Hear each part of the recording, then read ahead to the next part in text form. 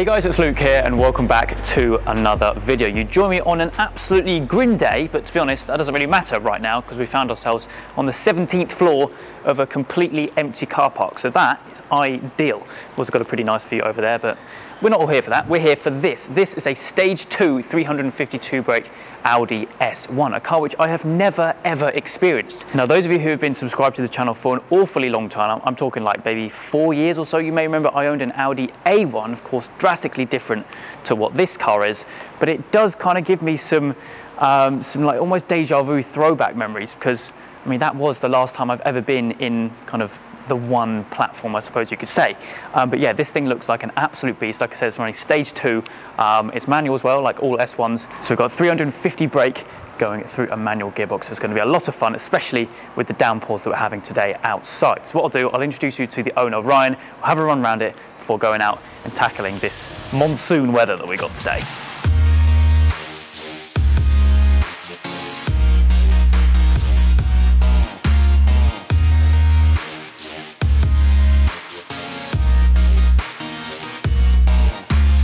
Okay, so we're now joined with Ryan, the owner of the car. Thank you very much for braving the weather with me today and well, coming out and showing me this. So we've got the bonnet up first because that's kind of where most of the work has been done. So if you wouldn't mind, give us a quick run through. Starting at the front, it's just Forged Motorsport Stage 2 intercooler. Going to that, Forged Motorsport intake pipes, a ram air filter with Forged Motorsport intake hose, diverter plus valve. I think that's the main power mods in the bonnet. Mm-hmm. So sorry, what kind of power are we looking at? 352 brake horsepower, yep. 402 Newton meters of torque. Decent from a Stage 2. Because just to save the clutch, because it's only rated 407. Yeah, okay. And you've upgraded the clutch anyway, haven't you? Yeah, to Sash performance clutch, yeah. Yeah, I suppose you got to, haven't you? Yeah, you've got to, otherwise it goes stock, yeah. They go on stock power, don't they? Yeah, they go stock anyway, so I don't want to chance it and then ruin wrecking more. Exactly, yeah. Brilliant. But I love the gold heat shield on there. Yeah, well, a little bit. That looks very, very cool. And the most important thing under here is that sticker. Yeah, that's Go Fast Bits. I love that. Brilliant. So obviously, not only has there been quite substantial work to the engine, there's also some other little bits you've done, exhaust, wheels. Yeah, a lot of visual mods and stuff like that as well. It's just a Miltech downpipe, custom 3-inch system through the middle to stop back box to keep the valves just thrown. Yeah. And then just some 3.7-inch custom tips in the back as well. Awesome. Let's have a look at that. Ones. Because it's got 4 exhausts from standard anyway, but they're like a bit like the Golf 5 in the sense that they're like oval tips. I'm not really a fan of the oval tips from standard. Oh, plus it feels the diffuser holes a bit better as well. Sweet. So that's all just stock back box, just with different tips? Yeah, that's just stock back box completely. Just stop the drone. Yeah. It is a good looking car, you know, and I think, like I said to you off camera, they're so underrated, I think, in the sense that you just don't see them. I prefer the 5-door to the 3-door. Yeah. Get a bit more space. A bit more practical. Yeah. Bits and bobs like that. RS3 is what I think, but yeah, I love the wheels as well. Yeah. OZ Ultra Leggera? Racing Ultra Leggeras in crystal titanium. They really pop, don't they? Yeah. That's what I want. Try and match the titanium on the wind mirrors. Yes, that's true. Yeah, because you've still got the OEM. Yeah. Well, they're almost like satin chrome almost, aren't they? I think it's a sort of just a bit of a brushed effect as well. Yeah, yeah. No, that matches them. And then some pretty leery brake calipers as well. Yeah, they are reflective 3M wrapped by DZ Customs in see if we can London. Get a torch on it and have a look, because we're in quite a dark car park. Or maybe show that side when the... Yeah. You can't... They do glow. Oh yeah. Yeah, that's coming across on camera. Yeah. Well, actually, some pretty hefty brakes in there as well. Yeah, they are EBC yellow stuff, grooved and vented discs with yellow stuff pads. Sweet. Yeah. Awesome.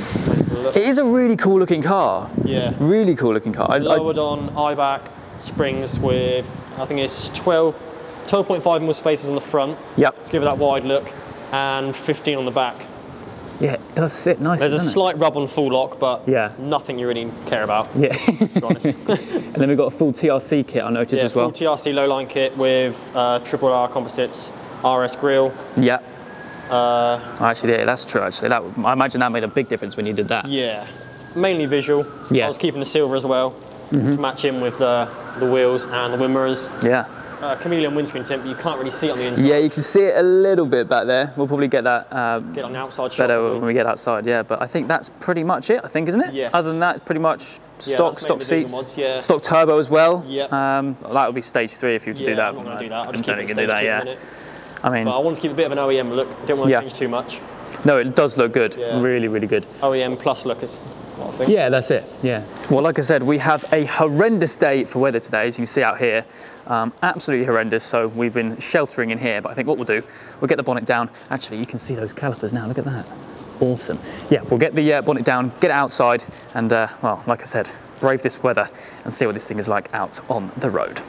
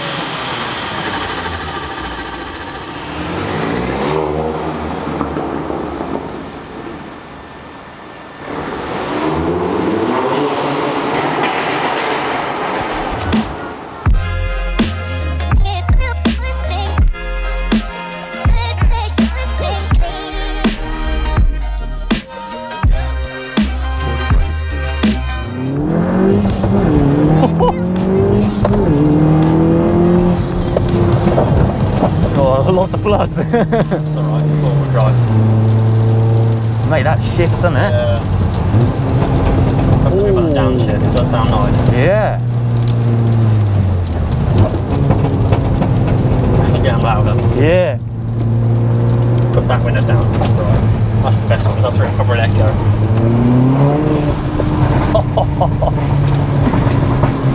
That's loud, isn't it? Yeah, it is. The good thing about this is, obviously it limits it now. You got traction control limited, probably won't spin still in that, and then if you hold it down for 10 seconds it goes fully off. Okay. But that's just a bit too dangerous. Yeah. So you bought this car completely stock. Yeah, completely stock. Am I right in saying you went stage 1 first before stage 2? Yeah, stage 1 first, and then the only thing he said that was lacking me back was intercooler. Okay. So I just saved up a little bit, managed to sort one out for that, and then went back down to Cornwall, Bevo tuning. Just went for the weekend and got it done there again then. Yeah. Didn't get much of a difference, but it's running much cooler now. Obviously much more better on the engine. That's it, yeah. More reliable. But yeah, a little bit more torque it was. I think that's what I can feel in the acceleration mainly. Yeah, but so did you say 407? 402. 402. The clutches only take 407, so. Oh, okay. But it's fine, launching it all. Seems to be safe enough, but yeah, I don't want to risk. Yeah, it can't go anymore. No. Yeah. I suppose if this is like the line you're drawing it at, there's no point in going for like this mega clutch, which is capable of 1 million brake horsepower. I don't fancy spending another couple of grand on a new turbo and that. Yeah, so obviously it's still running the stock turbo and everything. I mean, from that acceleration back there, it's still no slouch. I'm kind of used to it now. I think it's I personally think it's slow. I want to get more, but I suppose when you drive the car, when it's your own car, it does feel a lot more safe when you're driving the car because you've got control of it. Yeah. I suppose if you're in the passenger seat of a car, it always feels faster because you're not in control of it. Yeah. No, it's definitely very, very quick. And like I said, I've never experienced one. The only real like mini Audi, I'm going to say, or like the A1 S1 series, is my previous car, the A1, which is a little 1.4 litre, 122 brake little hatchback. These are 228 stock. Yeah. And it wasn't too bad then. So you're running pretty substantial amounts of power more, over 100 brake, which I suppose is the standard kind of stage 2. The first time I got it tuned. The torque is right there, isn't it? It's just instant.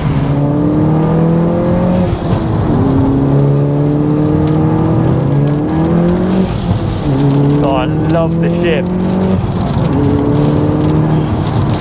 It's properly rapid, you know. It's so fast for a little car. It shifts. And it's certainly not struggling in these weather conditions either. I think it's 5.6 seconds stop to 60. That's decent. Stock, anyway. Yeah, that's 228 brake horsepower. Yeah, so you're definitely in the 4s. Yeah, it must be. Yeah. It must be maybe 4.8 something. obviously it's just hard to get the launch right when it's a manual. That's it, yeah. Keep practicing it, then I don't want to mess the clutch up, so. Yeah, of course. I mean, in this kind of environment, this is where this car really comes into its own, isn't it?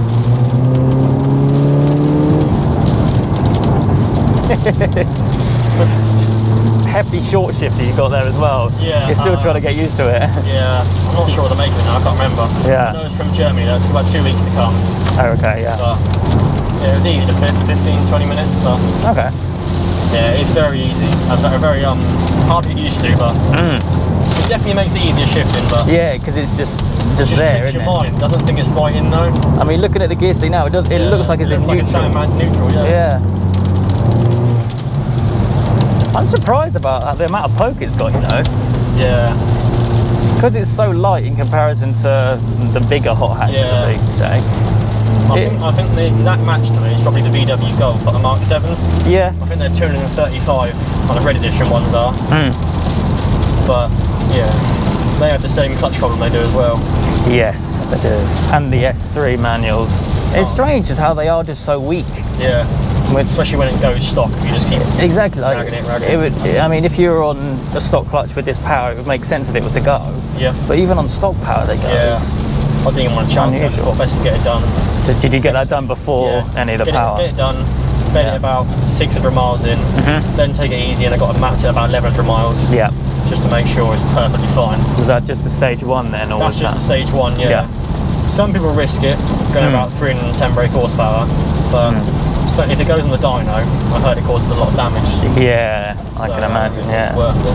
And what's it going to take out whilst it goes? Yeah. Okay, so seeing as the weather is increasingly getting, well, even worse than it already was, I think we're going to have to cut the video short. So unfortunately, no drive-bys or anything, because there's no way I'm standing out there waiting for the car to come past. But anyway, Ryan, thank you very much for braving the weather and showing me the car. I actually really like it, because I loved my A1, so of course I was going to enjoy a more powerful version of that. But yeah, no, it's absolutely rapid, especially in conditions like this. As always with these kind of videos, I will leave Ryan's Instagram link down in the description and down below, but that is going to wrap things up for me today. I hope you guys have enjoyed. If you have, please do make sure you leave a like and make sure you subscribe for all the adventures still to come.